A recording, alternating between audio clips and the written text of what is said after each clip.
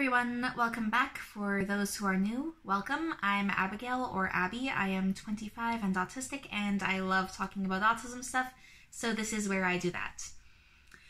So I know I had said that my next video will be the book review for All Cats Are on the Autism Spectrum, but a big thing happened here in Canada yesterday, so quickly talking about that, and the book review will probably be this weekend. So a quick bit of background, because even though I'm Canadian, I know that a lot of my audience is not Canadian, and I don't know how much our news travels. So in April 2018, a man that I won't bother naming because he wanted the notoriety. If any of you really want to know, it's in pretty much all of the articles I'll have linked in the description, though when I am including specifically because it talks about reasons for not sharing names. Anyway, a man drove a van into a group of people on the Toronto sidewalk, killing 10 and injuring 16 others. It came out afterwards that he was an incel who apparently claimed to have been in contact with Elliot Rogers, and he was hoping that this would inspire other similar attacks based on hating women and blaming women for problems. So, yeah, a lot of misogyny, and you are probably at this point wondering, what does this have to do with autism? And well, his lawyer tried to argue that he was not criminally responsible because autism prevented him from developing empathy, which is an actual thing that got argued in the Canadian court system this year. So that's why I'm talking about this. So yesterday we got the verdict. The judge found him guilty. He got convicted on all charges. The terrible autism defense did not get him out of it, thankfully, but because the judge took that defense into consideration, a precedent has now been set in the Canadian court systems for autism being considered as a mental disorder that can impair a person's judgment enough to potentially have them be considered not criminally responsible. And a major disclaimer here, I am not a lawyer. I did not study law. The last law class I took was in high school, like grade 11 or 12, so almost a decade ago at this point. I studied drama and German in university. I encourage you to check my sources and do more Googling for better full understanding of the exact legal stuff if you really want to know. This is my best simple language understanding of what it really means legally. I'm here to talk more about the impact on autism advocacy and stereotypes and how this can impact the way we get perceived by non-autistics, or allistics as we say in the autistic community. And allistic is the term I'll be using throughout the rest of the video.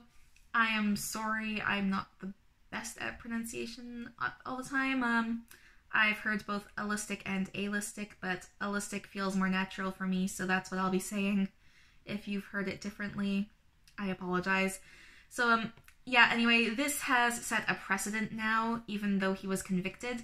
This can be used as a defense, and it is entirely possible that at some point in the future, someone could be found not criminally responsible because autism. So there are problems with this.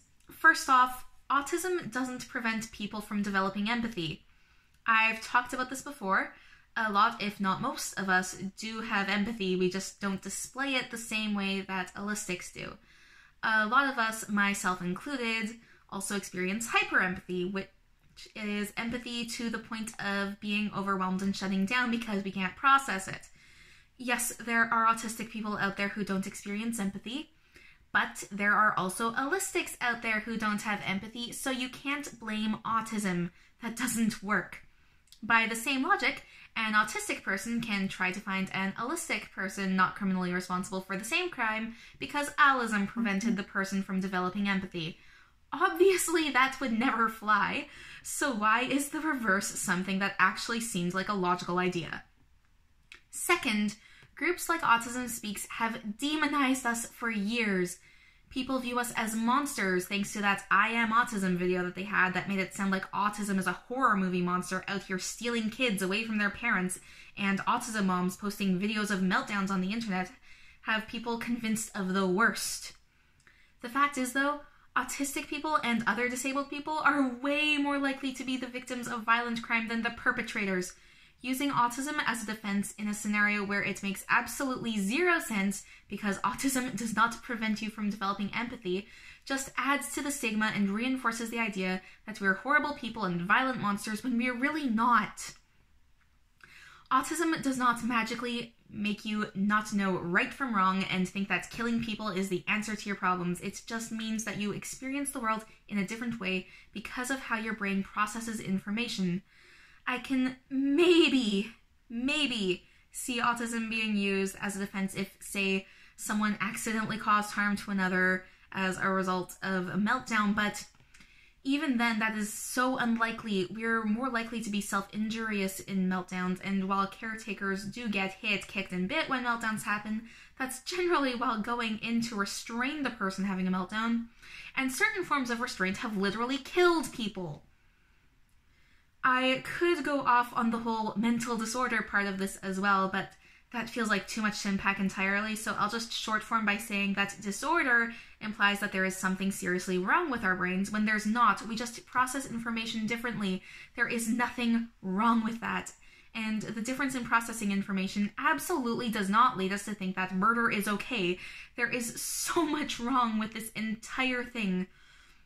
The Disability Day of Mourning was the day before the verdict came out. So many people have been murdered by parents and caretakers. I feel like if he had been found not criminally responsible, that would have just been spitting in the face of everyone who has been killed and hurt as a result of the stereotypes that this attempt at a defense has perpetuated. Autism did not prevent this man from developing empathy and cause the Toronto van attack, toxic masculinity, misogyny, and spending time in incel forums praising Elliot Rogers did. Autistic people are not unfeeling monsters. We are human.